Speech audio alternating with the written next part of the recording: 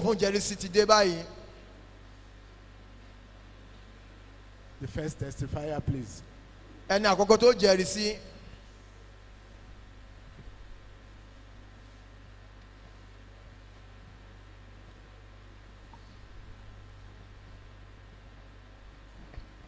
Praise the Lord, God win all. Yes, God has been winning all for me every time, even from the womb. Okay, from a caller or Dusin. So I want to thank God. I'm here to thank God. I'm so happy to be here because last week, Thursday, I could not be here because about 2 weeks now, my body is somehow. And I thank God, God has healed me with his healing hands.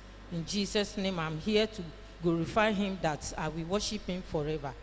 And second testimony is, I don't know, I just found a dead scorpion.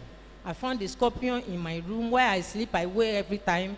I don't know how the scorpion enters there, but Almighty that knows how the scorpion entered there, he killed it. I found it dead. But I want to say something so that all of us can learn from it. Before I saw this dead scorpion, God was giving me vision. The vision was like when I was young. I was like under 10 or 12. I remember. Scorpion was about to kill me and my grandmother killed it. So God referred me to that vision. I was seeing it. I say, so I just remember. It's like I remember and I was thanking God. Lord, I thank you. I thank you. I didn't know that scorpion has entered the house and God killed it. I'm here to glorify his name. And I want you to say 21. Yes, we'll say after that. Thank you. Amen. Also, yóò sì ṣiṣẹ́ fáyé wa. Àní mi nìkan ni yóò ṣiṣẹ́ fún. Thank you, Jesus will work for you in Jesus' name. Àwọn ọmọ wa dúpẹ́ lọ́lọ́run fún ìtúlù aṣọ́nà ayé àwọn wípé àkọ́kọ́ àwọn ṣàìsàn fún ọbẹ̀ ọ̀sẹ̀ méjì ṣùgbọ́n Ọlọ́run wà wọ́n sàn lónìí àwọn dúpẹ́ wọn. Ìkejì fún àwọn dúpẹ́ pọ́lọ́run gbà wọ́n lọ́wọ́ àkékè nínú ilé àwọn ọmọ bó ṣe kú ṣùgbọ́n Ọlọ́run jẹ́ kó nípa búburú lórí àwọn. Ọlọ́run wá rán wọn létí nígbà tó wà ní èwe nígbà tí àkékè fẹ́ ṣe wọ́n lọ́ṣẹ́ tí ìyá àgbà tó bá wọn pa àwọn dúpẹ́ pé Ọlọ́run ló pa eléyìí lákòókò yìí lórúkọ Jésù àkékè ayé ò ní ta wá. Praise the Lord. Ẹ bá mi sọ pé Jésù ó ṣe, Jésù ó ṣe o. Mo dúpẹ́ lọ́wọ́ Ọlọ́run. Èmi ni ẹ̀sùn ọ̀bádé láti Ìkọ̀lá ń bí báyìí. Ní ìrọ̀lẹ́ àná, mo kàn relax orí bẹ́ẹ̀dì pé mo kì í láì dáadáa ti ṣọ́ọ̀ṣì. Atẹ́gùn yẹn fi wá through window lẹ́sẹ̀kẹsẹ̀. Ohùn mi bẹ̀rẹ̀ sí seize. Gbogbo ara mi. Ṣé ikú lè léyìn báyìí? Olúwa mi ti rẹ̀ kú. Iṣẹ́ tó ràn mí bíi tíṣ. Olúwa mo fẹ́ ní kán pé bàbá àtúntò ọmọ aláyọ̀ ọmọ mo fi para. Mo sọ pé Olúwa máa wá sí bíbá ilé ni máa fẹsẹ̀ mi wá sí bíbá yìí mo ti máa pè tí máa dé bíbá yìí ìlera dé àlàáfíà dé. Olúwa ó ṣe bí ipá bí ti kò nù ọ̀bì dé bíbá yìí láàárọ̀ àlàáfíà ti dé báyìí. Olúwa ṣe ẹ bá mi sọ pé Jésù ṣe. Amen. Atẹ́gùn ibi ò ní fẹ́ lù ọ́. Àìmọye tó ti fẹ́ lù. Our dad is appreciating God that yesterday evening was on his bed and then he just received this cool breeze. He thought it was a cooling breeze, not knowing that it was a what? It was an arrow. But he was thinking he's going to die. But he believed God that if he will be able to make it till this morning and come here, that he will receive his healing. And you can see our Father has received his healing, and so also yours shall be possible. Amen. Praise the Lord. Praise the living Jesus. Orúkọ mi ni Christiana Emmanuel. Mo ń gbé ní off Peace Estate. Orí Ọlọ́run sí ìdílé mi láti January títí di oṣù Èrè. Mo dúpẹ́ pé Ọlọ́run san èrè tó dára fún ìdílé mi. Then nígbà tá tún ṣe oṣù àánú, ó tún fi àánú hàn fún ìdílé mi. Oṣù ìsọjí yìí náà ó tún sọ wá jí. Ó wo gbogbo ìdílé mi sàn. Owó tó yẹ ká fi jẹun kò jẹ́ ká lọ sí hospital. Ó ṣẹ́gun fún wa. Ó pa àwọn ẹbí mi mọ́. Gbogbo ìjọ Ọlọ́run orílẹ̀-èdè Nàìjíríà. Jésù ó ṣe o. Jésù ó ṣe. àbí kò ṣeun fún wọn náà ẹ ṣúọ lórúkọ Jésù yóò jáde mọ́nú. Our mom is appreciating God since January up to this moment. That is appreciating God that God has been faithful to the family and be providing and protecting and healing the family. nǹkan orúkọ mi ni Mrs. Owólabí láti Abo Collins Street. Mo dúpẹ́ lọ́wọ́ Ọlọ́run fún ohun tó ṣe nínú ayé mi. Àwọn màmá wa kan ni wọ́n mú wa wá bíbá yìí ní ìjẹ́jọ́.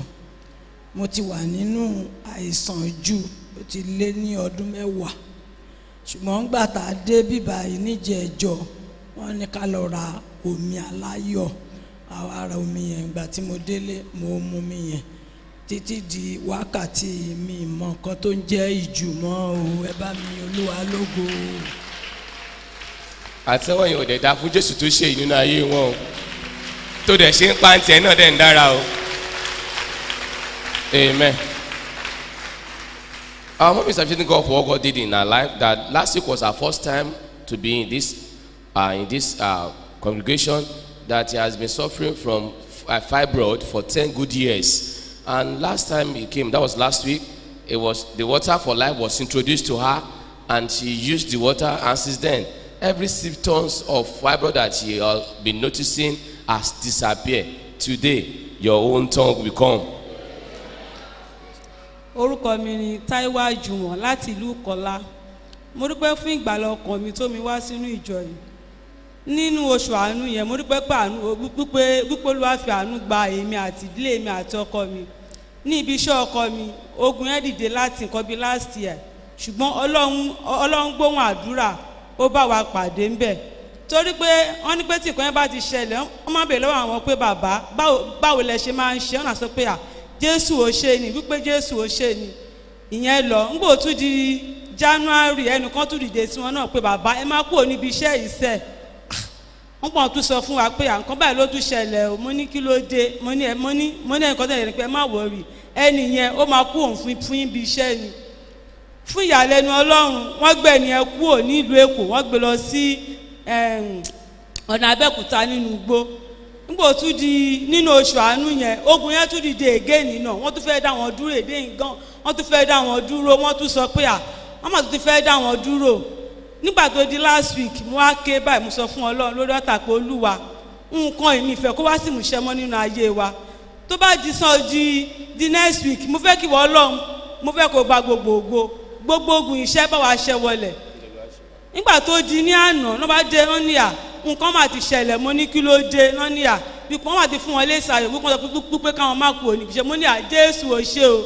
Torí pé ní ìjẹ́jọ́ mo sọ pé Olúwa wípé ogun ìbáyìí wípé tó bá ti bá mi ṣe wípé ṣe máa jáde wípé ṣe máa yan Ọlọ́run. Torí pé kí ni ojú máa ń tì mí gan láti bọ́ta láti máa sọ̀rọ̀, torí náà sọ pé Jésù ò ṣe o. Amen. Our mom is appreciating God over her husband since last year. 3 times there was an attempt to retrench the husband from work, and you know what that will have effect on the family. But our mommy will come here and pray to God that God, you must do this for my husband.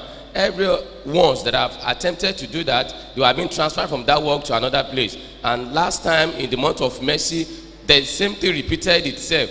But to God be the glory, instead of letter of retrenchment or sack, our father received the letter of promotion. More than this, God will do in your life. Praise the Lord. Orúkọ mi ni Dickness Ọ̀ṣungbóyè. Mo wá láti Ìyànà Pàjá. Mo kọ́kọ́ yin Ọlọ́run ológo fún ìgbàlà ọkàn mi. Mo dúpẹ́ lọ́wọ́ Jésù olùgbàlà. Ọba àwọn ọba, olórí ayé, òrànmọ níṣẹ́ fàyàtì. Mo yin Ọlọ́run ológo lọ́pọ̀lọpọ̀. Ẹ bá mi sọ pé Jésù ò ṣe lẹ́ẹ̀mẹ́.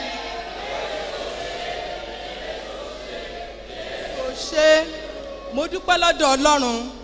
Nínú June yẹn mo ti máa ń wá bíbà yìí náà tẹ́lẹ̀. Ọlọ́run ti fi omi aláyọ̀ yẹn ó ti fi ṣe ọ̀pọ̀lọpọ̀ iṣẹ́ ìyanu nínú ayé mi. Tí n bá mu mi yẹn níjọ́ míì màá kàn rí wípé mo sùn mo lálàá bí mo ṣe ń lálàá yẹn màá wá rí i pé mo wá ń ya aràn gan ìgbà míì ekòló á máa jáde ní gbogbo ara mi báyìí lójú àlá tí n bá ti jí màá ní Jésù ṣe o gbogbo nǹkan burúkú lọ́lọ́run ti bá mi tì dànù nínú ayé mi. Mo dúpẹ́ lọ́wọ́ Ọlọ́run lórí omi aláyọ̀ yẹn. Ẹsẹ̀ mi yìí mi ní lè bẹ̀rẹ̀ dáadáa. Tí n bá fẹ́ gun stempu ẹsẹ̀ mi máa gbọ̀n ni. But láti ìgbà tí mo ti ń wá bí báyìí tó bá sọ pé gbogbo nǹkan tá a lè ṣe ká máa ṣe màá ṣáà máa bẹ̀rẹ̀ sí ní fò káàkiri. Mo dúpẹ́ lọ́wọ́ Ọlọ́run pé Ọlọ́run ṣàwòtán ayé mi. Nígbà tí ó wá di on the 4 June last year ní this year mo wá bí báyìí mo ń ro àwọn nǹkan kan lọ́kàn tó jẹ́ pé ó jẹ́ ìbànújẹ́ gan fún mi. Mo ń sunkún ni níjọ́ yẹn ẹkún gidi ni mo ń sun níjọ́ yẹn. Nígbà tí àwọn ìránṣẹ́ Ọlọ́run tó wà báyìí tán rí bí mo ṣe ń sunkún wọ́n láti fún mi lórí ọ̀fẹ́ láti rí dáàdì tó rán lérò pọ̀ ǹjọ́ yẹn. Mo wá rí dáàdì. Èmi ò mọ̀ wípé Ọlọ́run kúkú ti rí mi tán.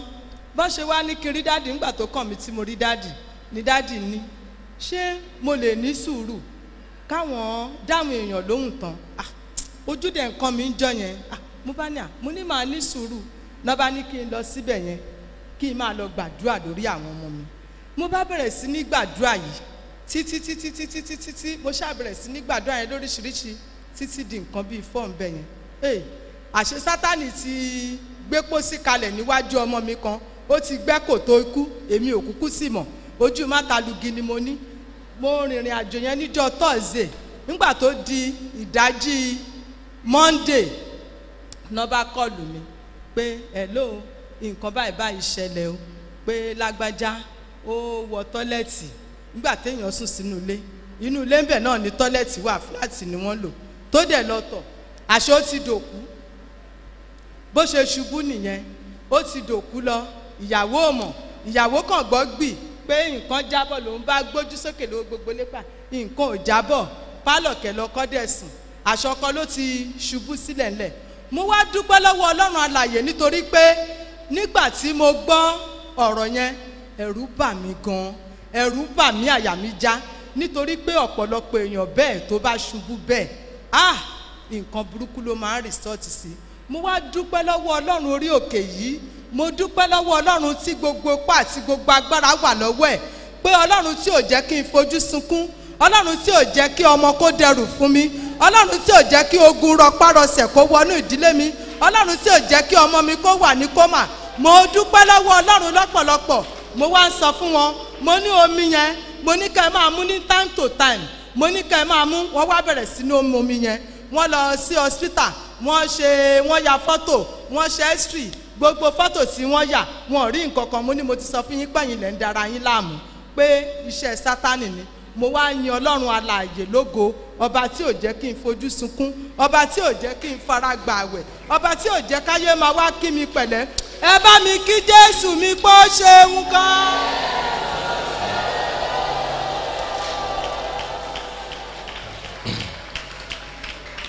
àbí kò ṣe fún ọ bó ṣe bá láyọ̀yọ̀ lónìí wọ́n á bá ọ yọ̀ jù bẹ́ẹ̀ lọ. Our mom is appreciating God for what God did in her life, that since she has been in this church, God has been faithful to her, that oftentimes the prayer water does Lord in her life, but she shared one, that oftentimes that she drinks this water, that was a particular time he drank it and he saw in a dream that earthworm were coming out of her, earthworm, and she also saw that anytime she drinks it, she'll be passing out worms from her body, but she appreciates God that God give her grace to be alive. And so appreciate God that God has been faithful over the children. That last time she came here, she was here weeping based on some challenges and problems, and he was giving privilege to see her father in the Lord. And this faithful day, he was in haste to leave this place as early as possible. But her father now told her, will you be a little bit patient? And she spent more than hours praying without her father there. Her father just gave her a prayer point, pray over your children, on knowing that there was a particular child that ought to be buried at that period. And 3 days after, he received a call that one of the child slumped while going to the toilet, even without the family of that child being aware. But her mother is appreciating God that today the child is alive, the family is alive, and she's alive. Ìkánjú tó máa mú ọ pàdánù mèremère lórúkọ Jésù kò ní kàn ọ́. I want you to learn a lesson that patience has brought that for our mother. Tell your neighbor, be patient, yo.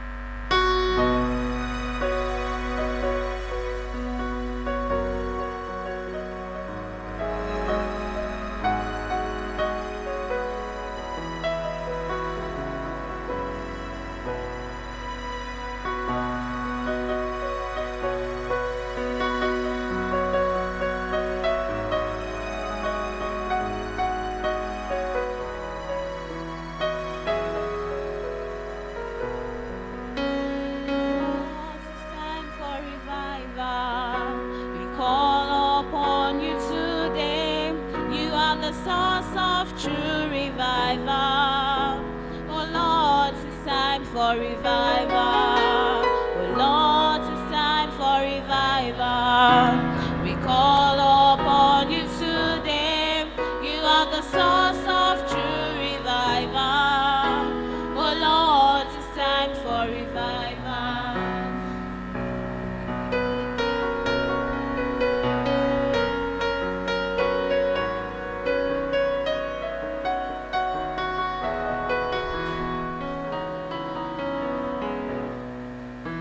The world is sinking in sin, and the church of Christ is sleeping.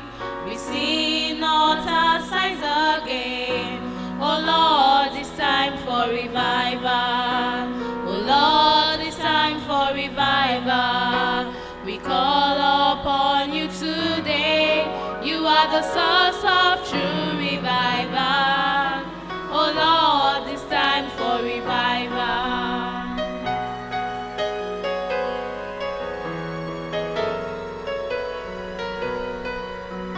Highway of holiness is certain, travelers on narrow seas. No one is seeking the Lord. Oh Lord, we pray for revival. Oh Lord, it's time for revival. We call upon you today. You are the source of true revival. Oh Lord, it's time for revival.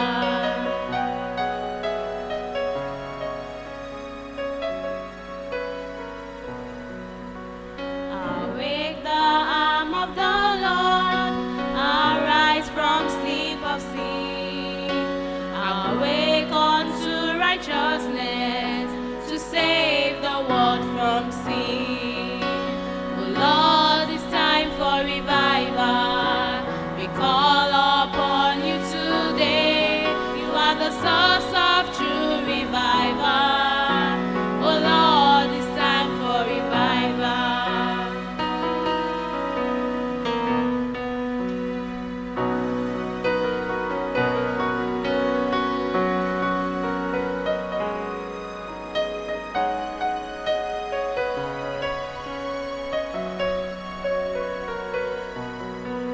Won't you revive us again, as in the days of old? For we need a true revival, revival of holiness. Oh Lord, it's time for revival. We call upon you today. You are the source of true revival. Oh Lord, it's time for revival.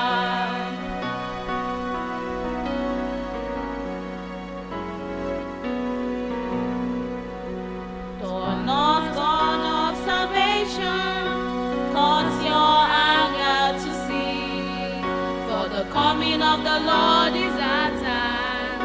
Oh Lord, it's time for revival.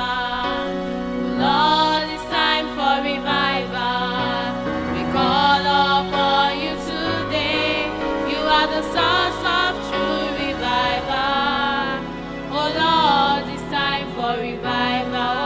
Oh Lord, it's time for revival. We call upon you today. You are the source of true revival. Oh Lord,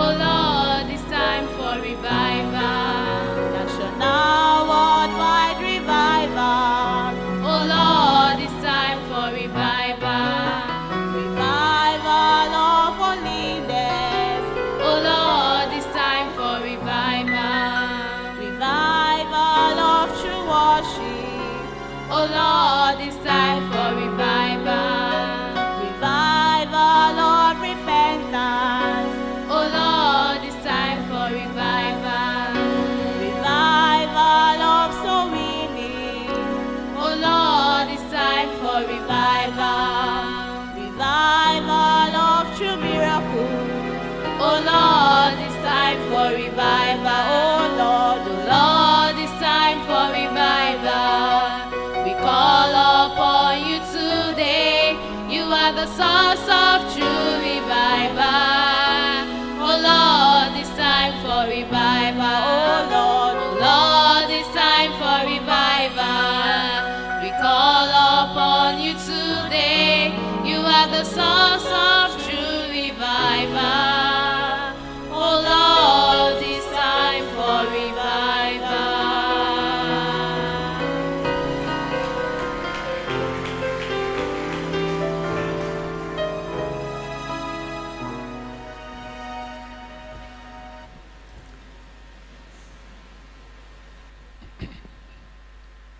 Praise the Lord.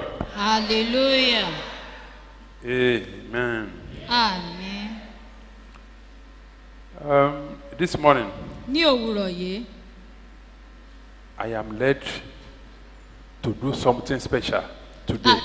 adarí mi láti ṣe ohun pàtàkì ní òní. We want to pray. A fẹ́ gba àdúrà. We want to intercede. A fẹ́ jírẹ̀bẹ̀. We want to do. We want to carry out special assignment for God. A fẹ́ ṣe àkànṣe iṣẹ́ fún Ọlọ́run. And what is it? Kí sì ni? The Holy Spirit laid it in my heart Ẹ̀mí mímọ́ fi sí mi lọ́kàn that today pé lónìí we should take time to pray specially for the forthcoming anniversary. pé kí a fi àyè tó tó sílẹ̀ láti ṣìpẹ̀ fún àjọ̀dún èyí tó ń bọ̀. That we should pray very well Pé kí a gbàdúrà dáradára for the coming anniversary, fún àjọ̀dún tó ń bọ̀. for what He has promised to do in our midst, Fún ohun tó ti ṣe ìlérí láti ṣe ní àárín wa. for what He has promised to do in our life Fún ohun tó ti ṣe ìlérí láti ṣe nínú ayé wa. as an individual, Gẹ́gẹ́ bí ẹyọ ẹnìkan. as a family, Gẹ́gẹ́ bí ìdílé. and likewise as this assembly is concerned. Pẹ̀lú gẹ́gẹ́ bí fún ti ìjọ yìí pẹ̀lú. Because He has promised to bring people from far and near, Torí pé ó ti ṣèlérí láti mú àwọn ènìyàn wá ní ọ̀nà jíjìn àti ní ìtòsí. and He has promised to bless every one of them. Ó sì ti ṣèlérí láti bùkún fún gbogbo ènìyàn. He has promised to meet with every one of them. Ó ti ṣèlérí láti bá gbogbo ènìyàn pàdé. He has promised to meet each and every one of them at the deepest point of their need. Ó ti ṣèlérí láti bá ẹyọ ẹnìkọ̀ọ̀kan wọn pàdé ní ọ̀gángán àìní wọn. And He has promised a great revival in our midst. Ó sì ti ṣèlérí ìsọjí ńlá ní àárín wa. And therefore, Nítorí náà, He's laying it in my heart that we should take time to use that same prayer point that has given us for this anniversary to pray very well. pé kí a lo àkókò tó tó láti fi gbàdúrà dáradára pẹ̀lú láti lo kókó àdúrà yìí tó ti fún wa ṣáájú láti máa gbà. We started this assignment individually and likewise as a family from the first day of this month. Some people are doing this wholeheartedly. Some people don't even care. They don't even care to pray for the anniversary at all. A bẹ̀rẹ̀ àkànṣe iṣẹ́ yìí láti ọjọ́ kìíní nínú oṣù keje tí a wà yìí gẹ́gẹ́ bí ẹyọ ẹnìkọ̀ọ̀kan àti ní ìdílé. Àwọn ẹlòmíràn wọ́n ṣe é tọkàntọkàn ní wọ́n jẹ́ olótìítọ́ sí, ṣùgbọ́n àwọn ẹlòmíràn wọn ò tiẹ̀ bìkítà láti gbàdúrà rárá. Praise the Lord. Hallelujah. Number one, Ìkíní, when God gives you an assignment, tí Ọlọ́run bá fún ọ ní iṣẹ́ láti ṣe, He doesn't want you to take it to levity. kò fẹ́ kí o fi ọwọ́ yẹpẹrẹ mú. This many people to sin against God. Èyí máa ń mú kí ọ̀pọ̀lọpọ̀ ènìyàn kí wọ́n ṣẹ̀ sí Ọlọ́run. Secondly, Èkejì, no matter what He must have promised concerning you as an individual or as a family or as a church or even the nation, kò ní fi ṣe ohunkóhun tó bá ti ṣèlérí fún ọ gẹ́gẹ́ bí ẹyọ ẹnìkan àbí gẹ́gẹ́ bí ìdílé tàbí bóyá ní ìjọ tàbí pàápàá fún orílẹ̀-èdè. no way that promise can ever be fulfilled except you fulfill the condition. And what is the condition? Prayer. Because His word says, ask, ye shall receive. Seek, ye shall find. He that asketh receiveth. Which means, if you don't ask, you don't receive. Simple as simple as that. kò sí ọ̀nà sí àwọn ìlérí tó fi fẹ́ wá sí ìmúṣẹ àyàfi tí o bá ní ìmúṣẹ àwọn ohun ìpele ohun tí ó ń béèrè fún ìyẹn ni wípé àdúrà torí pé ọ̀rọ̀ rẹ̀ sọ pé béèrè ìwọ yóò sì rí gbà wá kiri a ó sì fi fún ọkàn yóò sì ṣí fún ọ. Praise the Lord. Hallelujah. Like for instance, fún àpẹẹrẹ. that mama who gave testimony concerning one of her children. One of àwọn màmá wa kan tó jẹ́rìí nípa ọmọ wọn. Praise the Lord. Hallelujah. I just remember faintly now. Mo ṣẹ̀ wá rántí díẹ̀ báyìí. Tí mo ní kí màmá yẹn, mo ní ṣé kò kánjú. I said, hope you are not in haste. Olóhùn ṣetán láti dúró. She said she's ready to wait. Màmá ń kánjú. But she's in haste. Mo ní kó dúró kí n farabalẹ̀ láti attend sí. That she should be patient for me to answer very well. Mo wá bẹ̀rẹ̀ sí kó bẹ̀rẹ̀ sí gbàdúrà. And I told her to start praying. That is how I was led. Bí a ṣe darí mi nìyẹn. Bẹ́ẹ̀ mi Ọlọ́run ṣe darí mi nìyẹn. That is the way the Holy Spirit lead me. Ó dẹ̀ gbàdúrà yẹn títí. And she prayed the prayer for a long time. Tógun ayé ẹ̀ ṣẹ́. And the battle was won. Ó ti mọ̀ pé ogun kan ń bọ̀. God knows that there is a battle coming. Tí o bá gbàdúrà. If she did not pray. Tó pẹ́ lòmíràn wà. Because there are some people. Bẹ́ẹ̀ fún ní prayer assignment. If you give them a prayer assignment. Ẹ ṣáà gbọ́ lé mi lórí. Ẹ gbọ́ lé mi lórí. Just lay your hand upon me. Ẹ ṣáà gbọ́ lé mi lórí. Just lay hand upon my head. Ọwọ́ yín ni mo fẹ́. Ẹ ṣáà gbọ́ lé mi lórí. It is your hand I need. You are just wasting your time. Irú ẹni bẹ́ẹ̀ ń fi àkókò rẹ̀ ṣòfò ní. Ṣé mi wá jọ́ lọ́hùn? Am I God? Ṣé mi jẹ́ Jésù? Am I Jesus? Olóhùn fẹ́ kó o fẹ́ ẹnu ara ẹ̀. Wọ́n ní ẹnu ẹ̀yìn àgbà. Ẹ máa ń ní sọ pé ẹnu ẹni là á fi kọ mẹ́jẹ. Wọ́n ní kó o fi ẹnu ẹ̀ kó o fi gbàdúrà. Kó o fi ọ̀bẹ sọ̀rọ̀. Ó wá wòlíì tó máa gbé lọ lérí. No wonder tí wòlíì èké fi ń pọ̀. I don't blame the false prophet at all. Torí pé àwọn èèyàn ọ̀lẹ ni wọ́n ò sì gbàgbọ́. I don't blame them. Mi ò dá wọn wòlíì èké mi ò dá wọn lẹ́bi torí pé ẹ̀yin lẹ̀ mú kí wọ́n pọ̀ káàkiri when they ask you to pray in order for you to receive but you fail to repeat to pray and you are looking for false prophet that will lay hands upon you. But ẹlòmíràn. But some people. Ẹ sà mo ń kánjú. They say sir I'm in a haste. Mo ń lọ síbi ọjà. I'm going to my market place. Nígbà tó bẹ́ẹ̀ ni lọ síbi ọjà. And when they go to their market place. A pa 200 naira. And he will just gain 200 naira. Ṣé 200 naira ṣe ogun tí ó fẹ́ Sátánì fẹ́ lò mọ̀ ṣó ṣe ogun yẹn. Can 200 naira conquer the battle of the devil that wants to kill the child? Praise the Lord. Hallelujah. Many people are not ready to listen to the voice of God. Ọ̀pọ̀lọpọ̀ èèyàn ṣetán láti tẹ́tí sí ohùn Ọlọ́run. Nǹkan tó máa ń ṣe mí láàánú nìyẹn. And that is what saddened my heart. A kàn bínú jáde ni mo ń kánjú. They will just go out with anger that they are in a haste. Mo rí ẹni tó jẹ́ pé torí pé mi ò tètè dá lóhùn ó bínú lọ. I saw somebody because I failed to answer him or her on time he just left with anger. Èmi náà mo lọ sọ́dọ̀ bàbá Adébóyè náà mo lọ sí ọ̀dọ̀ Pastor Adébóyè. I used to go to Baba Adébóyè, yes. Mo lọ ń wọlé lọ bá náà. I used to go in unto him. Èmi ń ṣe Baba Adébóyè. I'm not Baba Adébóyè. Kí ni mo jẹ́? Who am I? Ọmọlẹ́wà. I'm Ọmọlẹ́wà. Bọ́lá ń ṣe bó ní kálukú ó yàtọ̀ síra wọn. The way the Lord deals with an individual is different. Praise the Lord. Hallelujah. Lórúkọ Jésù ò ní fọwọ́ ara ẹ̀ ṣe rẹ̀. Amen. You will not undo yourself. Ogun yẹn ó ṣẹ́ nítorí pé kí ni ìdí tó fi ṣẹ́. The battle was conquered. Why? Torí pé kí ni? Gbọ́ràn. Torí pé gbọ́ràn. Because she is obedient. Èmi gan fúnra mi ṣé mo lè ṣe tara. Even can I do it for myself? Bàbá Adébóyè gan ṣé ó lè ṣe tara rẹ̀. Even can Baba Adébóyè do it for himself? Ìránṣẹ́ Ọlọ́run gan Ọlọ́run béèrè ìgbọ́ràn lọ́wọ́ ẹ̀jù àwọn ọmọ ìjọ náà. It is even from the ministers of God God is expecting a total obedience from. Praise the Lord. Hallelujah. Olúwa fẹ́ ká gbọ́ràn. God wants us to be obedient. Assignment Ọlọ́run fún wa yẹn. The assignment that God has given to us. Olúwa fẹ́ lò láti ṣe ohun ńláńlá nínú ayé wa nínú ìdílé wa nínú iṣẹ́ in every faith he want to use it to do a lot of things but some people say I've come to pray for myself not for one anniversary or the other. God wants to use that assignment to give us victory in every facet of our life. But you see some people, they will tell you that they have come because of their own problem. Kì í ṣe nítorí àjọ̀dún kankan. But the Bible says. Ṣùgbọ́n Bíbélì wí pé. Obedience is better than sacrifice and to hearken to the voice of God and fat of ram. If ye be willing and obedient, ye shall eat the good of the land. That's what the Bible says. bíbélì wípé ìgbọ́ràn sàn ju ẹbọ lọ ìfetísílẹ̀ sì sàn ju ọ̀rá àgbò lọ pé tí ìwọ bá ń fẹ́ tí ìwọ sì gbọ́ràn ìwọ yóò jẹ èrè ilẹ̀ náà. And nothing can change that. kò sì sóhunkóhun tó lè yí eléyìí padà. This morning, ní òwúrọ̀ yìí we want to pray a fẹ́ gbàdúrà collectively, a fẹ́ jọ gbàdúrà papọ̀ aggressively pẹ̀lú ìtara concerning that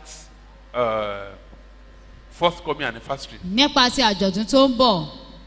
And God promised to do something. And what is it? ọlọ́run sì ṣèlérí láti ṣe nǹkan kan kí ni. Especially, kankan pàtó. He wants to make that anniversary an anniversary of what? Revival. Of revival. ó fẹ́ ṣe àjọ̀dún yìí ní àjọ̀dún ìsọjí. But that cannot be fulfilled except we do what? Except we pray. eléyìí ò lè wá sí ìmúṣẹ àyàfi tí a bá gba àdúrà.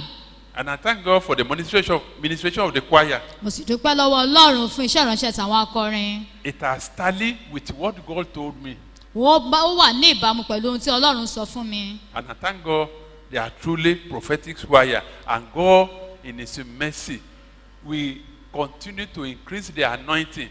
And they will make heaven, all of them and their family, in the name of Jesus. Amen. Lórúkọ Jésù, àwọn akọrin wa yìí, lórúkọ Jésù, wọn ó ṣàṣeyọrí. Amen. Àtàwọn àti ìdílé wọn, ìjọba wọn ó fi ṣeré jẹ́. Amen. We work hand to hands. a máa jọ ṣiṣẹ́ pọ̀. It's a teamwork. ó jẹ́ iṣẹ́ àjọṣepọ̀. And thank God that the administration, that is the message God has given them, ìyẹn ni pé iṣẹ́ tí ọlọ́run fi fún wọn orin tí ọlọ́run yàn fún wọn. did not contradict what God told me. kò ṣe lòdì sí ohun tí ọlọ́run bá mi sọ. And that is the Spirit of God. èyí sì ni ẹ̀mí ọlọ́run. Briefly, let's open our Bible to that, the place of that of our assignment. That is Psalm 85. ní kúkúrú ẹ jẹ́ ká ṣí bíbélì wá sí ibi bíbélì tí ọlọ́run ibi kíkà tí ọlọ́run fún wa fún iṣẹ́ tó gbélé wa lọ́wọ́. Psalm 85. orin dáfídì 105.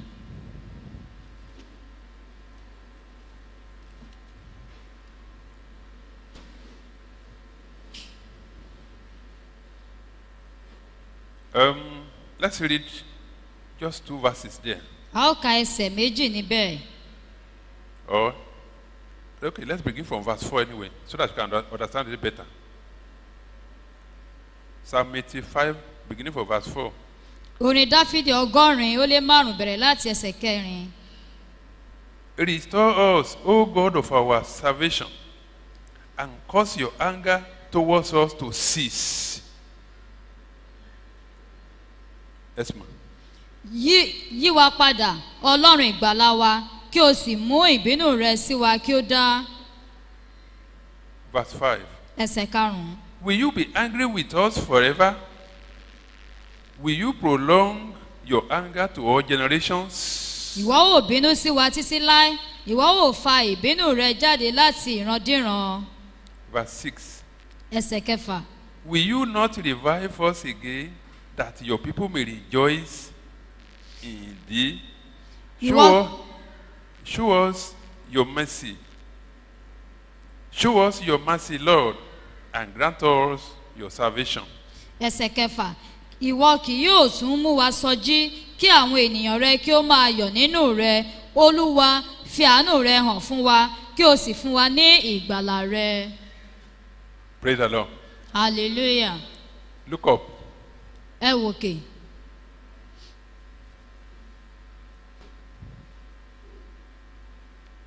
From this passage of the Bible, ní ẹsẹ̀ ọ̀rọ̀ bíbélì yìí. especially from that verse 4. pàápàá jùlọ ẹsẹ̀ 4. Let me come up again. ẹ jẹ́ kí n tún sun kà. Will you not, no, restore us, O God of our salvation? yí wa padà ọlọ́run ìgbàlà wa. We need restoration. a nílò ìmúpadàbọ̀sípò. We need God to restore us. a nílò pé kí ọlọ́run kó dá wa padà. Because this is not the condition which God expects us to be. torí pé kì í ṣe ipò tí ọlọ́run retí pé kí a wà ní àwà yìí. No. rárá. He has created us for His glory, ó ti dá wa fún ògo rẹ̀, for His praise. fún ìyìn rẹ̀. We have lost so many things. A ti pàdánù ọ̀pọ̀lọpọ̀ nǹkan. The glory has departed from us as children of God, as people of God, likewise as the church of God generally. Pé gẹ́gẹ́ bí ọmọ Ọlọ́run àti gẹ́gẹ́ bí ìjọ Ọlọ́run lápapọ̀, ògo Ọlọ́run ó ti fi wá sílẹ̀. We need to be restored. We need a restoration. A nílò ìmúpadàbọ̀sípò. And the only way God can do this is what? Ọ̀nà kan ṣoṣo tí Ọlọ́run sì lè gbà láti ṣe èyí ni. Let me come up again. Ẹ jẹ́ kí n sósun kà. Let's go to verse 6. Ẹsẹ̀ kẹfà. Will you not revive us again, that your people may rejoice in you? Ìwọ kì yóò tún mú wa sọjí kí àwọn ènìyàn rẹ kí ó máa yọ̀ nínú rẹ. We need revival. A nílò ìsọjí. When revival break out, Ní ìgbà tí ìsọjí bá bú jáde, there will be joy. ayọ̀ yóò wà. No material thing can make you to rejoice Kò sí ohun ìní tí ayé yìí tó lè mú kí o yọ̀. except the joy of the Lord. Àyàfi ayọ̀ sí Olúwa nìkan. The Bible says, Bíbélì wípé Nehemiah chapter 8 verse 10 nínú ìwé Nehemiah orí kẹjọ ẹsẹ̀ kẹwàá. says that the joy of the Lord is our strength. Ó wípé ayọ̀ Ọlọ́run òun ni ìgbàlà wa. There is no joy in the life of children of God anymore. Kò sí ayọ̀ fún àwọn ọmọ Ọlọ́run níbi kankan mọ́. We have lost our joy. A ti pàdánù ayọ̀ wa. Why? Kí nìdí? Because there is no revival. Torí pé kò sí ìsọjí. When there is revival, Tí ìsọjí bá wà, there will be joy. ayọ̀ yóò wà. Verse 7. Ẹsẹ̀ keje. Say, show us your mercy, Lord, and grant us your salvation. Olúwa fi àánú rẹ hàn fún wa kí o sì fún wa ní ìgbàlà rẹ. It is only His mercy that will give us revival. Àánú rẹ nìkan ló lè mú ìsọjí wá. Only the mercy of God. Àánú Ọlọ́run nìkan ni. No man can do it. Kò sí ẹnì kankan tó lè ṣe é. No prophet can do Kò it. sí wòlíì kankan tó lè ṣe é. No apostle can do Kò it. sí àpọ́sólì kankan tó lè ṣe é. Except who? Àyàfi ta ni? Except God. Àfi Ọlọ́run nìkan. No man from anywhere, Kò sí ọkùnrin kankan láti ibì kankan. no matter his title, Kò ní fi ṣe irú ipò tí kò bá ní. prophet, prophetess, apostle, senior apostle, all of the rest, that is, But can say, well, I want to give this church a revival, or I want to give a particular nation a revival, or his own generation. No, except God do it, and through what? Through earnest prayer intercession. kò sí ẹnikẹ́ni bóyá wòlíì ló péré lọ́kùnrin ni lóbìnrin ni tàbí ajíhìnrere tàbí ipòkípò tí kò bá fún ara rẹ̀ tó lè jáde wá tó lè sọ pé òun lòun lè mú ìsọjí wá rárá kò sẹ́ni tó lè ṣe àyàfi Ọlọ́run nìkan ló lè ṣe àti nípasẹ̀ ìṣìpẹ̀ èyí tí ó múnádóko. Praise the Lord. Hallelujah. And that is why, listen to me. Ìdí nìyí tẹ́tí sí mi Let everybody listen to this. kí gbogbo ènìyàn kí ó tẹ́tí. That is why revival is not a common thing anywhere, anytime, in any generation, not a common thing. Ìdí nìyí tó ṣe jẹ́ pé ìsọjí kìí ṣe ohun tí ó wọ́pọ̀ káàkiri ní ebékébé. Read church history. Lọ ka ìtàn nípa ti ìjọ. Study it. Ṣàṣàrò nínú rẹ̀. You will discover that revival is not a common thing. Wàá ṣàwárí wípé ìsọjí kìí ṣe ohun tí ó wọ́pọ̀. Praise the Lord. Hallelujah. And why? Why is Kí that nìdí? common? Why is that common? Kí nìdí tí ò fi wọ́pọ̀? Many a times, Ní àìmọye ìgbà, God will be eager to visit His people Ọlọ́run a máa pòǹgbẹ́ láti bí àwọn èèyàn rẹ̀ wò. because revival is a divine visitation. Torí pé ìsọjí jẹ́ ìbẹ̀wò àtòkè wá. But there is always, many a time, there have been people will lack. They will lack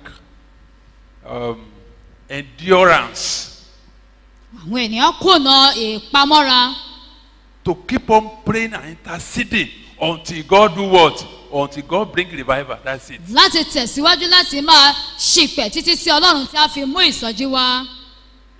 You get my point?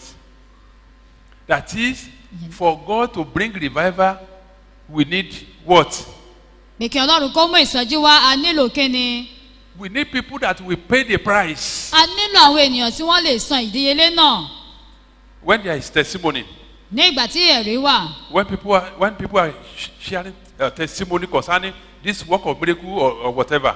Tí àwọn ènìyàn ń jẹ́rìí pé nípa ìyanu kan tàbí òmíràn. Then the next thing. Ohun tó wá tẹ̀lé. The man of God. Ìránṣẹ́ Ọlọ́run. Say, see when you are in England, how much do you spend? I spend so a month, 100,000, 200,000. Okay, God said you should give something too. I don't even need naira from you. I need dollars. I need pound sterling. How can God give revival to a covetous man of God? It's impossible. Báwo ni Ọlọ́run ṣe máa wá mú ìsọjí wá fún ìjọ tàbí ìránṣẹ́ Ọlọ́run tó jẹ́ pé ó kún fún ojú kòkòrò ní ìgbà tí ènìyàn bá jẹ́rìí tán tá a máa wá sọ pé èèlò ló ti ná nígbà tó wà ní òkè òkun 100,000 ní òkè mi ò tiẹ̀ wá fẹ́ owó náírà mọ́ owó ti dọ́là ni mo fẹ́ láti fi san padà. Then come and queue up. Ẹ wá tò báyìí. We need this. A nílò eléyìí. We want to expand this place. A fẹ́ fẹ́ ibi báyìí kó gbòòrò sí. We want sí. to build this place to Yanapaja. A fẹ́ kọ́ ibi báyìí dé Yanapaja. Come and pledge. Ẹ wá jẹ́jẹ́. How can such a man of God or such church witness a revival? It's impossible. Practically impossible. Báwo ni ìránṣẹ́ Ọlọ́run bẹ́ẹ̀ tàbí rí ìjọ bẹ́ẹ̀ ṣe máa ní ìrírí ìsọjí kò lè ṣeé ṣe. Because he know that if the revival should break out, torí pé ó mọ̀ pé tí ìsọjí bá bú jáde, he's going to begin to sell the miracles. wọ́n á bẹ̀rẹ̀ sí ní ta ìyanu ni. But this morning, ṣùgbọ́n ní òwúrọ̀ yìí, how many of us are ready to pay the price? ènìyàn mélòó nínú wa ló ṣetán láti san ìdílé yìí? Pardon? It doesn't cost you any material thing. Kò ná ní ohun ìní kankan. But what? Ṣùgbọ́n kí ni? Your life. Ayé rẹ gangan. Your commitment to it. Ìfara rẹ jì fún un. Are you ready to sacrifice? Ǹjọ́ wá ṣetán láti san ìdíyelé yìí? Those that are ready to sacrifice should rise on their feet. Àwọn tí wọ́n bá ṣetán láti ṣe ìrúbọ yìí fún un kí wọ́n dìde lórí ẹsẹ̀ wọn. Now we want to cry unto God. Àwa fẹ́ ké te Ọlọ́run báyìí. Without much ado.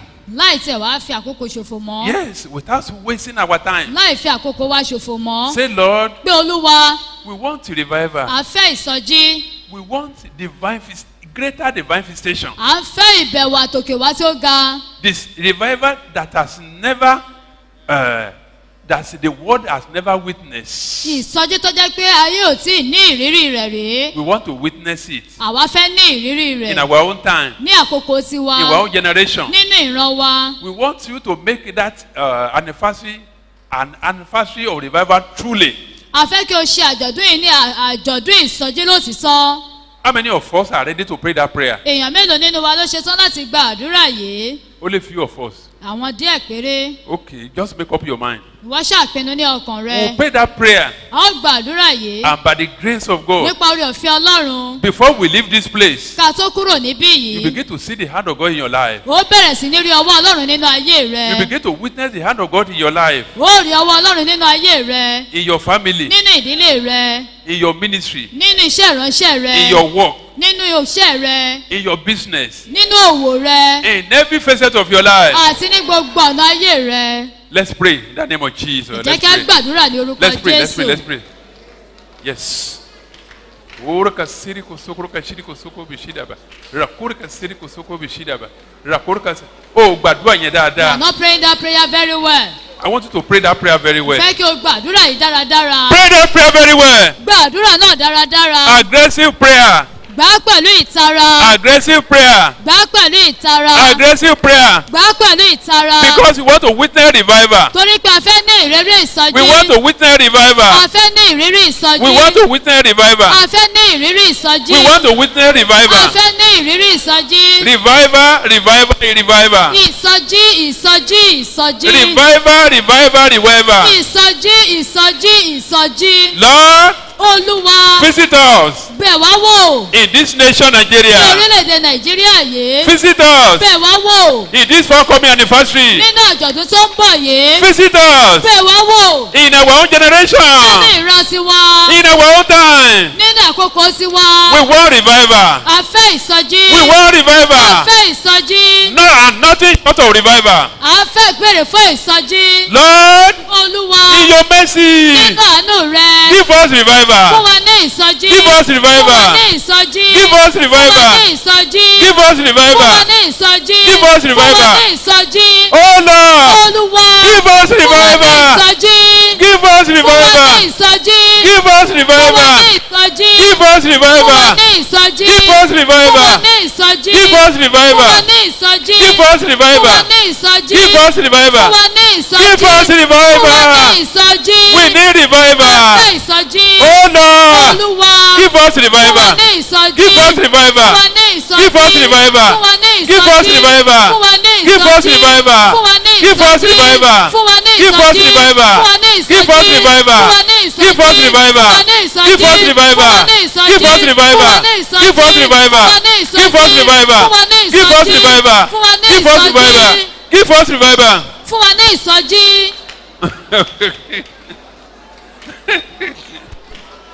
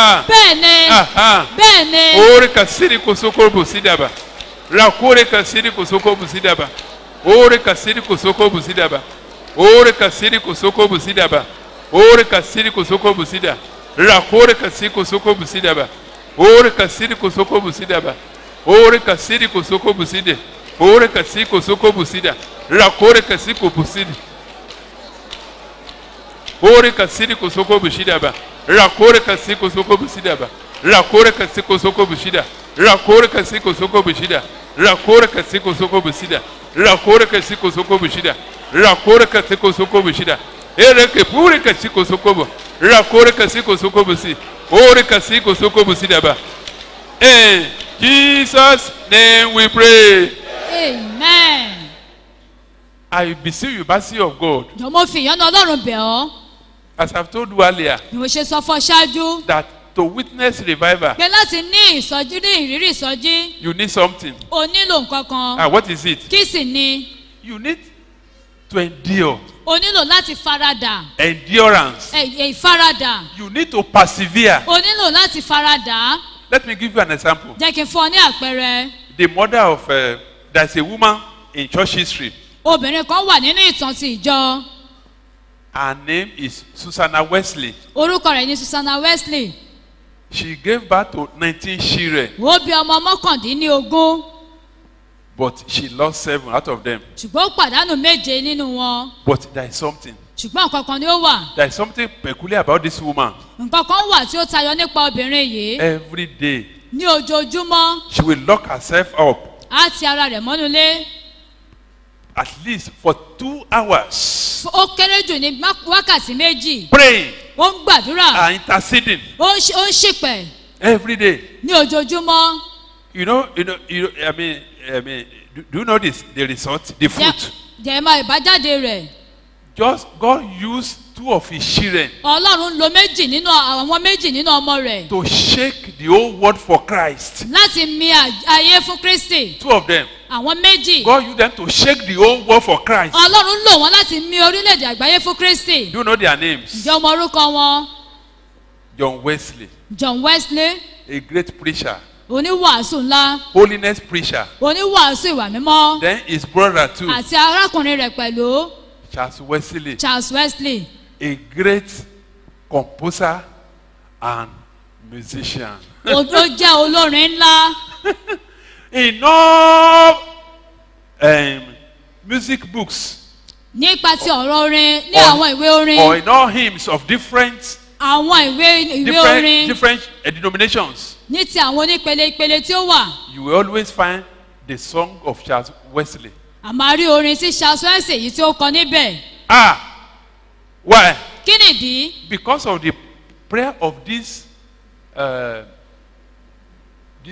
humble woman. nítorí Charles Wesley. àdúrà obìnrin onírẹ̀lẹ̀ yìí Let me tell you this. jẹ́ kí n sọ èyí fún ọ The praying women, àwọn obìnrin tó ń gbàdúrà one of the greatest miracles that we can receive from God is to have a praying mother.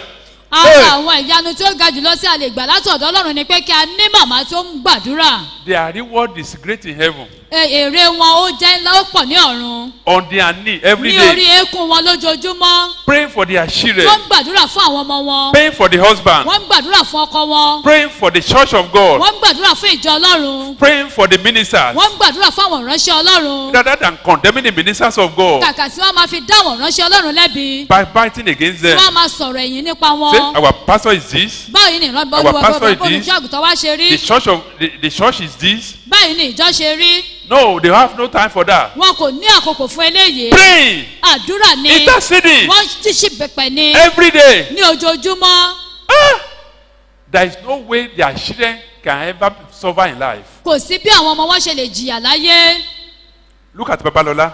wo Babalọlá The name of Babalola is the book of encyclopedia, orúkọ Babalọlá wà nínú ìwé ìtàn yìí tó dárúkọ which is not common, èyí tí kò wọ́pọ̀ especially as a minister of God. pàápàá jùlọ gẹ́gẹ́ bí ìránṣẹ́ Ọlọ́run Why? kí nìdí Because God used him to cause revival in his own time. torí pé Ọlọ́run lò láti fi mú ìsọjí bí kí ìsọjí bú jáde ní àkókò tirẹ̀ In 1930, ní ọdún 1930 which has never happened till date. èyí tí kò tí ì ṣẹlẹ̀ títí di àkókò yìí But God promised to visit CAC again after 70 years. ṣùgbọ́n Ọlọ́run ṣèlérí láti bẹ ìjọ Apostolic Kristi wò lẹ́yìn 70 ọdún Which is 2000 AD, èyí tó jẹ́ ẹgbẹ̀rún ọdún méjì during the millennium.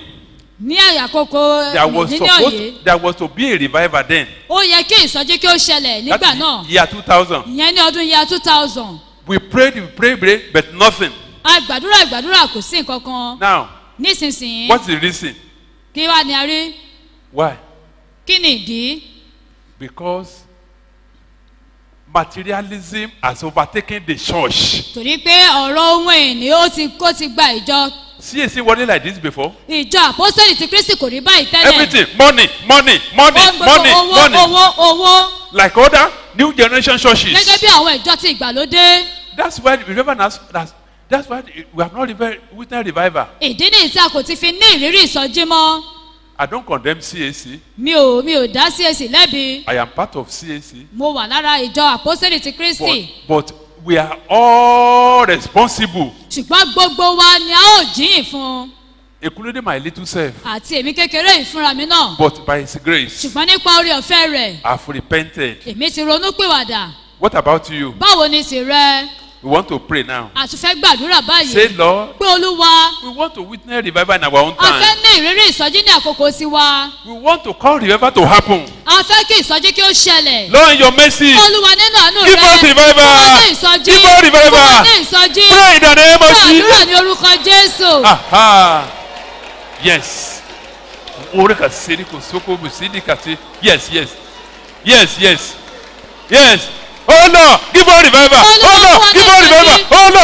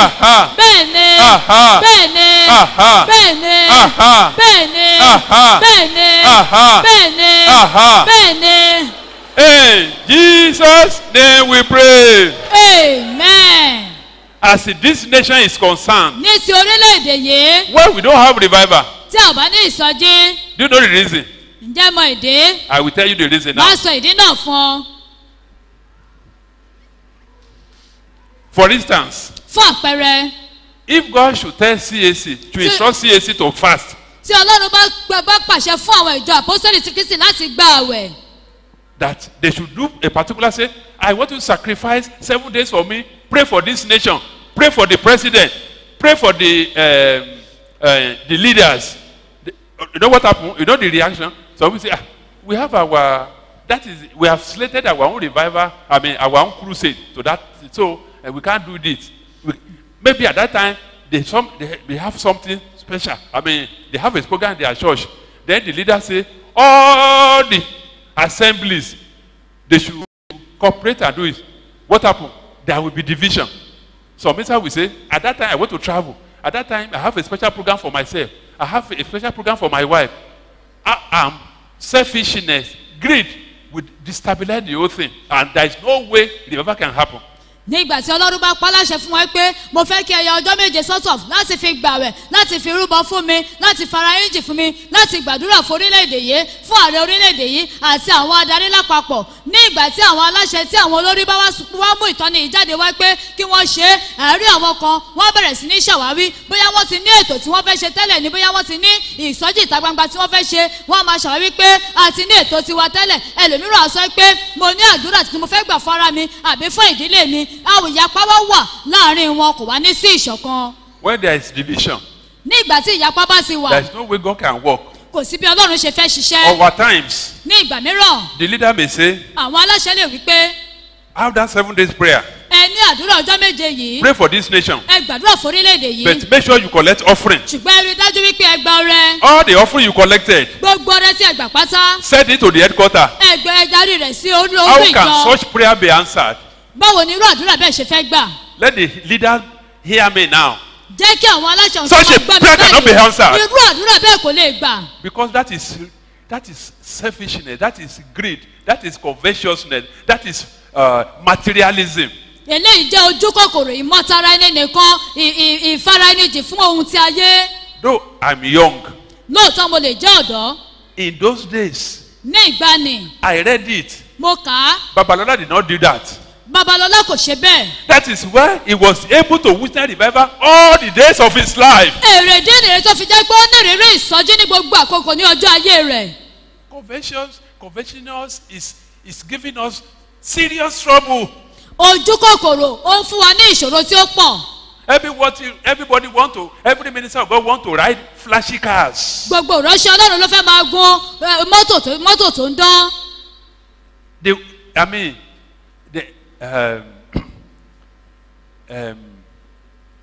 We are crying for pleasure, for ourselves, pleasure, which is contrary to the will of God. à ń ké fún ìgbádùn ti ara wa èyí tó jẹ́ pé ó lòdì sí ìfẹ́ ti ọlọ́run. Nobody is ready to sacrifice anything for God. kò sí ẹnikẹ́ni tó ṣetán láti fi ohunkóhun rúbọ fún ọlọ́run. How will revival comes? báwo ni ìsọjí ṣe fẹ́ wá. Is it possible? kò ṣeé ṣe. Two parallel lines can never meet. àwọn ìpele méjì tí ò bára wọn mu kò lè pàdé. Or if God should instruct the church leaders in Nigeria, tí ọlọ́run bá wá darí àwọn adarí ìjọ ní orílẹ̀-èdè nàìjíríà. all the leaders, all the gbogbo ẹ̀yin adarí. join hands together. ẹ fọwọ́sowọ́pọ̀. Tell the Christians, ẹ sọ fún àwọn kìrìsìtẹ́nì. all churches, gbogbo ìjọ pátá. tell them to pray and fast kí wọ́n gbàdúrà kó gbààwẹ̀. just for 3 days fún ọjọ́ mẹ́ta péré. and cry unto me kí wọ́n sì ké tọ̀ mí. for the revival in this nation. fún ìsọjí ní orílẹ̀-èdè yìí. You know the reaction? ẹ mọ ohun tó máa sọ sí. They will say, I can't pray with those people. They don't preach holiness. mi ò lè gbá wọn rú àwọn èèyàn bẹ́ẹ̀ gbàdúrà torí pé wọ́n ń wàásù ìwà mímọ́. My church, only my church preach holiness. ìjọ mi nìkan ló ń wàásù ìwà mímọ́. I can't join other people to pray and fast because they don't know what is holiness. mi ò lè darapọ̀ pẹ̀lú ìjọ mìíràn láti máa gbàdúrà máa gbàwẹ̀ torí pé wọ́n mọ nǹkan tá à ń pè ní ìwà mímọ́. God will require from us all this disobedience. ọlọ́run yóò béèrè lọ́wọ́ ẹnìkọ̀ọ̀kan wa àwọn ìwà àìgbọràn yìí. And holier than thou attitude. pẹ̀lú ìwà èmi ni mo mọ́ jùlọ. Praise the Lord. hallelujah. It is now for us to repent. àkókò rèé fún wa báyìí láti ronú pèwàdà. If we want to witness revival in our own generation, tí a bá fẹ́ ní ìrírí ìsọjí ní àkókò tiwa àti ní ìran wa. now, nísinsìnyí. no matter who you are, kò ní fi ṣe irú ènìyàn tó jẹ́. whether you are millionaire, bóyá o jẹ́ ọlọ́rọ̀ ni. world renowned prophetess, tàbí pé wòlíì àgbáyé lọ́kùnrin lóbìnrin. senior apostle, tàbí àpọ́sítélì tó ga jùlọ. supreme apostle, tàbí àpọ́sítélì tó ga jùlọ. whatever title you have given yourself, oyè kóyè tó bá ti fi fún ara rẹ. or they are giving to you. tàbí tí wọ́n ti fi fún ọ. Are you ready to humble yourself? ǹjọ́ ṣetán láti rí ara rẹ sílẹ̀ bí? In order to witness revival? láti lè ní ìrírí ìsọjí. Are you ready to sacrifice your comfort, your pleasure for revival?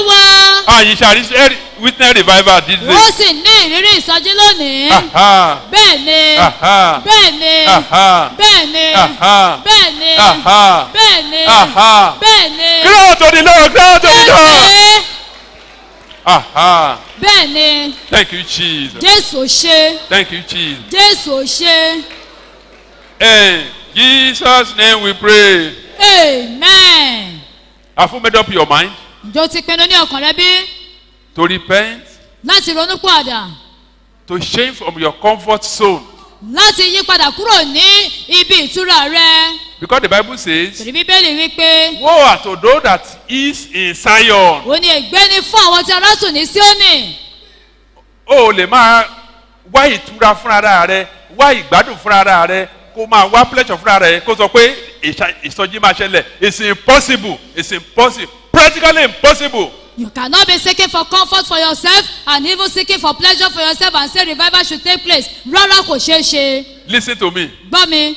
Immediately you begin to see yourself better than other Christians, you are done for. Kété tí o bá ti ń rí ara rẹ pé o dára ju kìrìsìtẹ́nì mìíràn ràn irú ẹni bẹ́ẹ̀ ó ti ń dẹni ègbé. There is nothing like that. Kò sí ohun tó jọ bẹ́ẹ̀. You cannot say your church is better than other churches. No. O lè máa sọ pé ìjọ rẹ dára ju ìjọ tó kù lọ. Jesus Christ did not say that. Jésù Kristi kò sọ bẹ́ẹ̀. All ministers of God, Gbogbo ìránṣẹ́ Ọlọ́run. all children of God, Gbogbo àwọn ọmọ Ọlọ́run. we are one. Ọ̀kan la jẹ́. The body of Christ is one. Ayẹ̀rọ Kristi jẹ́ ẹ̀kan. But those that are not preaching holiness, Ṣùgbọ́n àwọn tí wọn kò wá sí ìwà mímọ́. leave the judgment to God. Fi ìdájọ́ ìsílẹ̀ fún Ọlọ́run. Do you get me? Let them be preaching what they call it, prosperity. Jẹ́ kó máa wàásù ìṣerere nìṣó. God will judge them for it. Ọlọ́run fúnra rẹ̀ yóò ṣèdájọ́ wọn. When you pray for them, Tó o bá gbàdúrà fún wọn. you that you are holy, Ìwọ tí o jẹ́ mímọ́. they will repent. Wọ́n á ronú pìwàdà. And God will change every one of us Ọlọ́run á sì yí gbogbo wa padà. and make us reparable. Á sì jẹ́ ká dẹyẹ fún ìgbàsókè. That is the purpose of God, or that the purpose of establishing churches. Èrè ìdí tí a fi tó fi dá ìjọ sílẹ̀ rèé. Pray the Lord. Hallelujah. Are you ready now? Ìjọba ṣetán bí báyìí. Are you ready to cooperate with God? Ṣò ṣetán láti fọwọ́sowọ́pọ̀ pẹ̀lú Ọlọ́run. We now cry unto God again, A ó tún ké tọ̀ Ọlọ́run lẹ́ẹ̀kan sí i. according to this passage of scripture, Gẹ́gẹ́ bí ẹsẹ̀ ọ̀rọ̀ Bíbélì yìí. saying, Wípé that is verse 6, ẹsẹ̀ kẹfà. Psalm 85 verse 6, Orin Dáfídì 105 ẹsẹ̀ for the kẹfà. benefit of those who have joined us. Fún àǹfààní àwọn tí wọ́n ṣẹ̀ ń darapọ̀ pẹ̀lú wa. This passage of scripture, Ẹsẹ̀ ọ̀rọ̀ Bíbélì we yìí. begin to fulfill in our midst from today. Yóò bẹ̀rẹ̀ sí ní wá sí ìmúṣẹ ní àárín wa láti òní lọ. If you believe, say Tí o amen. bá gbàgbọ́ sọ pé àní. 85 verse 6. Orin Dáfídì 105 ẹsẹ̀ kẹfà. Will you not revive us again, that your people may rejoice in thee? Ìwọ kì yóò tún mú wa sọjí kí àwọn ènìyàn rẹ kí ó máa yọ̀ nínú rẹ.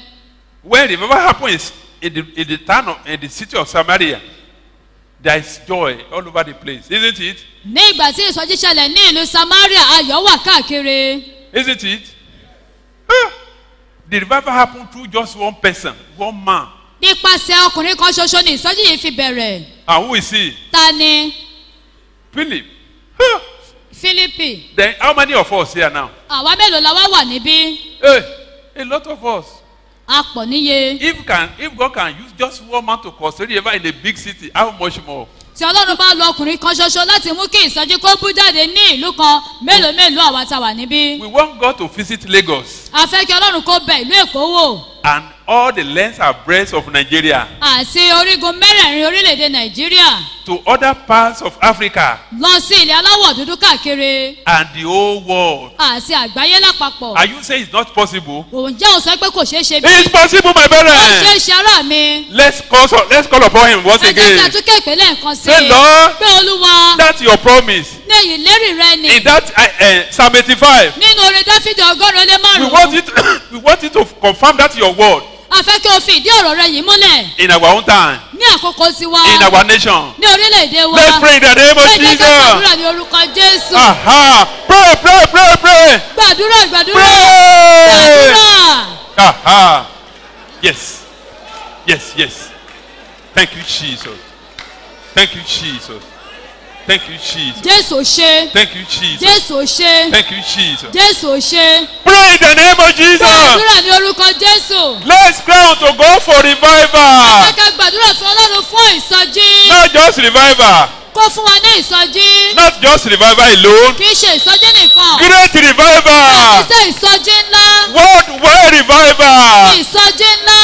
Worldwide revival. Ìsọjí àgbáyé. Great revival. Ìsọjí ńlá. Worldwide revival. Ìsọjí àgbáyé. Pray in the name of Jesus. Gbàdúrà ní orúkọ Jésù. Pray in the name of Jesus. Gbàdúrà ní orúkọ Jésù. Aha. Bẹ́ẹ̀ ni, Thank you, Jesus. Jésù ṣe. Thank you, Jesus. Jésù ṣe. Thank you, Jesus. Jésù ṣe. Thank you, Jesus. Jésù ṣe. Thank you, Jesus. Jésù ṣe. Thank you, Jesus. Jésù ṣe. Thank you, Jesus. Jésù ṣe. Thank you, Jesus. Jésù ṣe. Thank you, Jesus. Jésù ṣe. Thank you, Jesus. Jésù ò ṣe. Thank you, Jesus. Jésù ò ṣe. Thank you, Jesus. Jésù ò ṣe. Oh, yes. Bẹ́ẹ̀ni. Revival is coming. Ìsọjí ń bọ̀. Revival is coming. Ìsọjí ń bọ̀. Revival is coming. Ìsọjí ń bọ̀. Revival is coming. Ìsọjí ń bọ̀. The revival is coming. Ìsọjí ń bọ̀. Revival is coming. Ìsọjí ń bọ̀. Aha. Bẹ́ẹ̀ni. Orikas. Amen. Àmín. Thus says the Lord. Báyìí ni Olúwa wí. My people, Ẹ̀yin ènìyàn mi. I will give you revival. Èmi ò fún yín ní ìsọjí.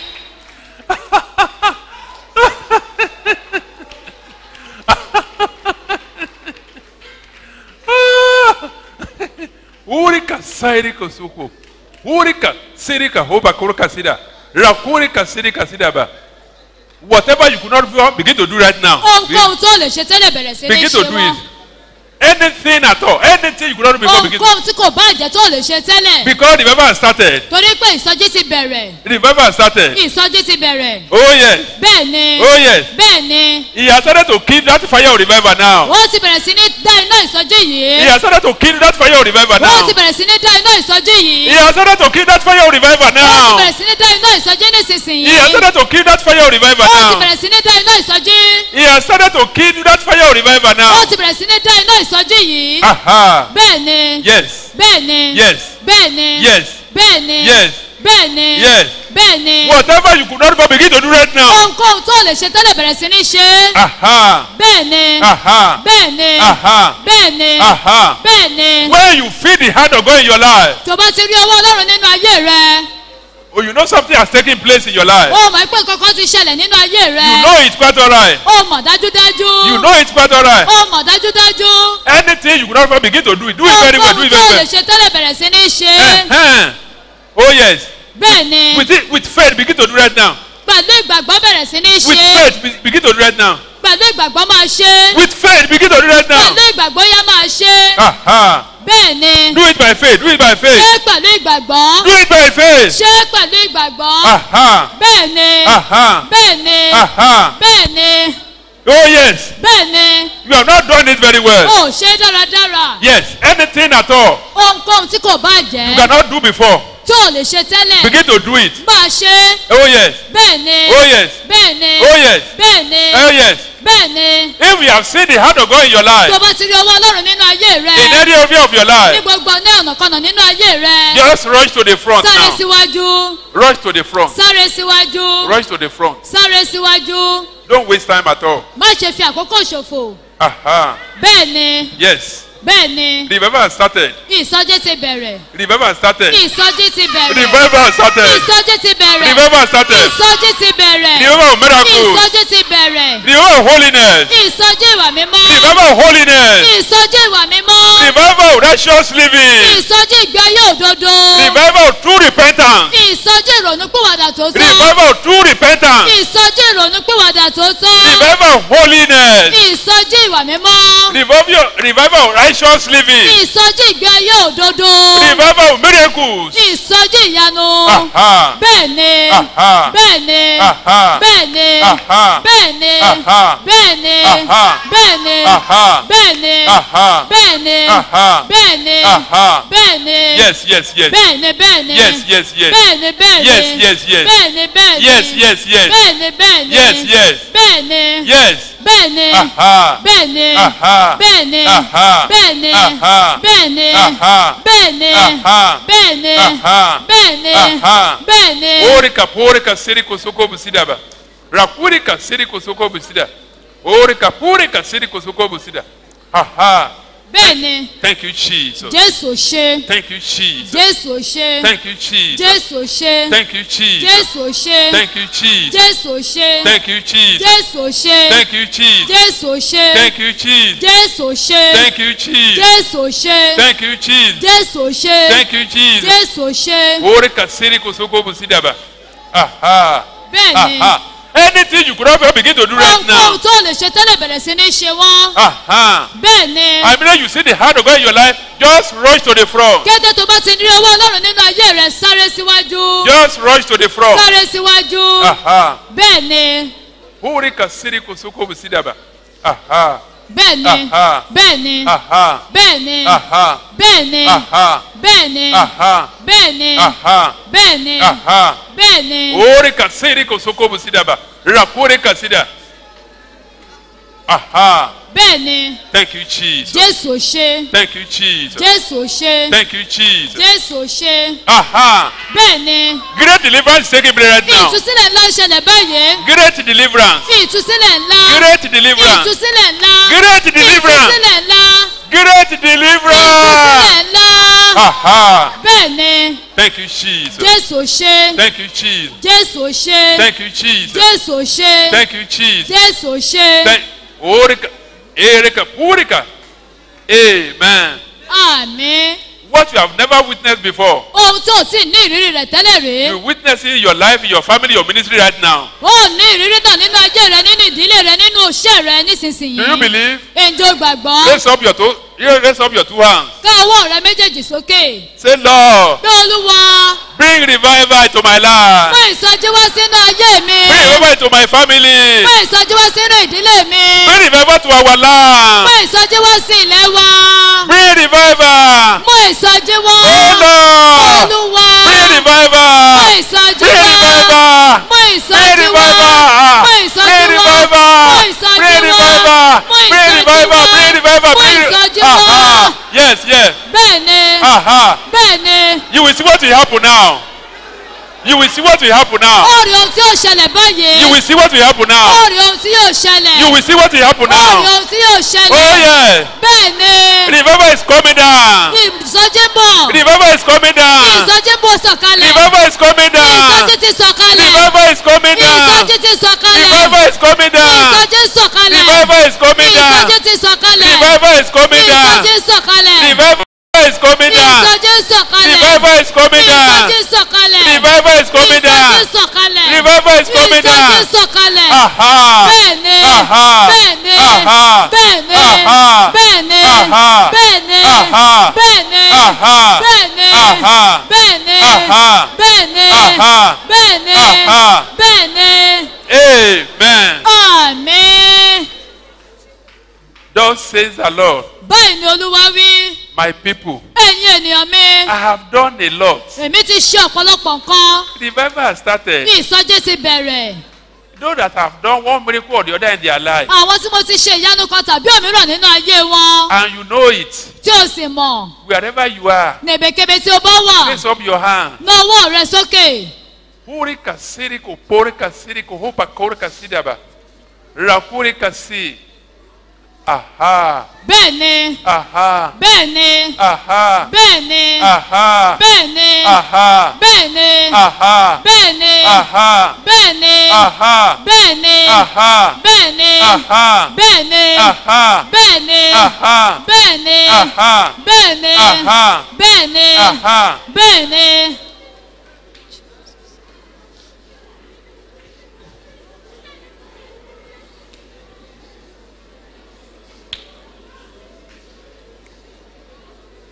Amen. Àmín. In Jesus' name we pray. Amen. Revival. Pentecostal revival. Oh yes. Revival. Pentecostal revival in our lives. Revival. Pentecostal revival. We need a revival. Pentecostal revival. Oh, revival. Revival. Pentecostal revival in our land. Revival. Pentecostal revival in our church. Revival. Pentecostal revival. We need a revival. Amen. Àmín. Our Father, in the name of Jesus. Amen. Our Father, in the name of Jesus. Amen. Our Father, in the name of Jesus. We thank you this morning. Thank you, Lord. We bless your holy name. because you have started to do new things in our lives, in our families, in this church and in the nation. That is why you have called us together this morning, that we should pray for that fire of revival to be kindled. Father, we appreciate you, counting us worthy, because you cannot call us in vain. You cannot call us without being rewarded. Father, accept our praises today in Jesus' name. Amen. Lord, as you have called us and we have responded, we have prayed. Father, I pray the benefit, the profit, the blessings of obedience, let them come upon us in Jesus' name. Amen. Father, in the name of Jesus, I pray, Lord, God Almighty, peradventure we have been coming to this mountain for a long time now. You have never witnessed revival in your life, in your heart, in your soul, in your spirit, in your body, in your family. I pray, Lord, as from today, you will witness revival in all the areas of your life in Jesus' name. Heavenly Father, I pray this nation, Nigeria, will commit into your hand. If there is revival, there won't be all these criminals around. There won't be all this embezzlement in the or looting of the treasury. There won't be all this. There will be repentance, holiness, righteousness, and purity of life everywhere. Our Father, in the name of Jesus, that revival needed in this nation, Nigeria. Let that fire of revival be kindled in Jesus' name. Our Father, in the name of Jesus, it is your wish, it is your will, that we should live in peace, that we should enjoy the works of our hands. Heavenly Father, I pray, as a result of this fire of revival that we burn, can you imagine? You are due for promotion. You have to pay before you get it. But when there is revival, when you are due for promotion, they will promote you. When you due for your retirement, they will retire you and pay you your benefit. Father, I pray within this fire of revival in Nigeria, in Lagos State, Heavenly Father, let that fire be kindled in Jesus' name. And I pray today, as a result of that fire of revival that the Lord has kindled, Lord God, all of us together, we are going to benefit in Jesus' name. This is your church. That fire is needed most. Our Father, I pray, that fire of revival, kindle it in this church in Jesus' name. Father, we thank you, because we know you have started a new thing, which the whole world will see, and they will appreciate you. Father, let it be so in Jesus' name. Our Father and the Lord, we commit him into your hand afresh. Lord, I pray, as the Spirit is leading in, Lord God Almighty, it will not be disappointed in Jesus' name. More, the Lord will use it for you and for me. For this church, for this nation, in Jesus' name. His anointing will never dry. His eyes will not dim. His strength will not wane. In the name of Jesus. For the family members, Lord, wall of fire. Build around them in Jesus' name. This heaven that is paramount in his heart, as he's running the race, whenever he looks back, Lord, he will see us following in Jesus' name. Father, we thank you today. Spirit of disobedience in every heart present here this morning, I rebuke that spirit in Jesus' name. Spirit of unbelief, I rebuke this morning in Jesus' name. Thank you, Father, because I know you have done it. In Jesus' name we pray. Amen.